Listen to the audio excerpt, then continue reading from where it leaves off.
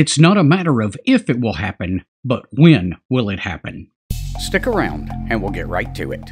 So I woke up this morning to reports of a huge IT outage. Now, interestingly enough, I got the first reports over ham radio. And a big shout out to Kilo November 6, Lima Zulu Victor, who used FL Digi to report this. So exactly what's going on? Well, it seems the first reports came from Australia overnight, and they are reporting IT issues.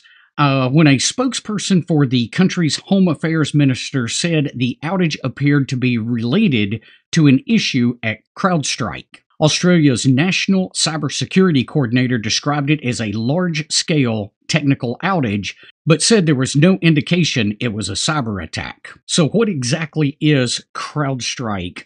Well, CrowdStrike provides cloud workload protection and endpoint security threat intelligence and cyber attack response services. So exactly what happened here? Well, it looks like a CrowdStrike update is breaking computers running Windows, causing them to crash and display the blue screen of death. Companies around the world have been unable to reboot according to reports, and firms affected by the outage include Sky News, which was unable to broadcast. Now, according to The Verge, there are thousands of Windows machines experiencing the blue screen of death issue at boot today. And this is impacting banks, airlines, TV broadcasters, supermarkets, and many more businesses worldwide. Now, at this time, this doesn't seem to be a cyber attack, but more of a security update issue when CrowdStrike attempted to do an update. Not exactly sure of all of the technical details of it. All I know is it left a lot of businesses without their computer systems this morning.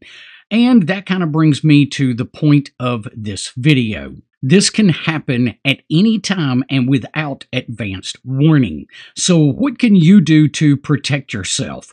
Well, there's a few different things. First of all, I recommend making sure that you have any reference material that you need downloaded to your system, and that you keep at least one computer system air-gapped from the internet. Basically, you have a system that is up and running and functioning as you expect, and then disconnect it from the internet. Before you ever plug up that system to the internet, make sure that you air-gap one of your other systems so that you always have a computer air-gapped from the internet. That way, if there is some sort of large-scale cyber attack or a virus that is spreading like crazy, you can have at least one system that's available to you that is not connected to the internet. Now, as much as I would love to take a dig at Windows here, this really wasn't a Microsoft issue. This was a security update issue, at least according to the initial reports.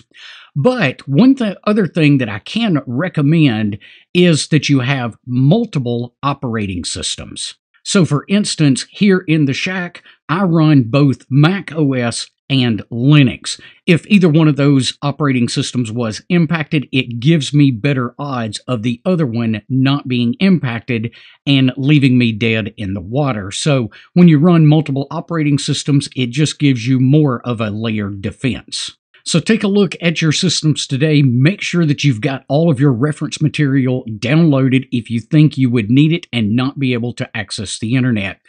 Hopefully, this is not in the near future, but I'm afraid that sooner or later we are going to wake up one morning and the internet's going to be down. It's happened to me once already when the AT&T building got bombed back several years ago and left us without internet and cell phones in Middle Tennessee. If you found today's information helpful, be sure to give us a thumbs up before you head off. We will see you guys on the next one. Until then, 7-3.